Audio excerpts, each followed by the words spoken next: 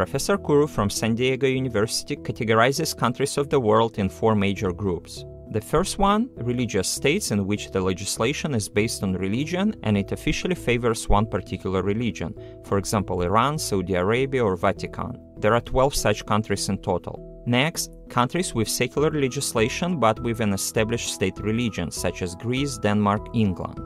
There are 60 such countries in total. Then, secular states that don't give preference to any religion, for example the United States, France or Turkey. There are 120 such countries. And finally, anti-religious states that are officially hostile to all or many religions, for example North Korea, China or Cuba. There are 5 such countries in total. For more details, please follow the link in the description and watch full review on the channel.